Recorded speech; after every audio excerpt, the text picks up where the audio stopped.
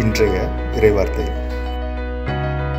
புனித மார்க் எழுதிய நற்செய்தி அதிகாரம் 16 இறைவசனங்கள் 15 முதல் 20 வரை.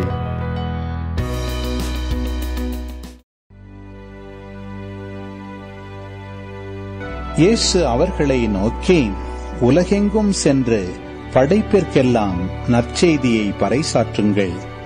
நம்பிக்கை கொண்டு திருமுழுக்கு பெறுவோர் மீட்பு பெறுவர், நம்பிக்கையற்றவரோ தண்டனை தீர்ப்பு பெறுவர். நம்பிக்கை கொண்டோர் பின்வரும் அருமடையாளங்களை செய்வர்.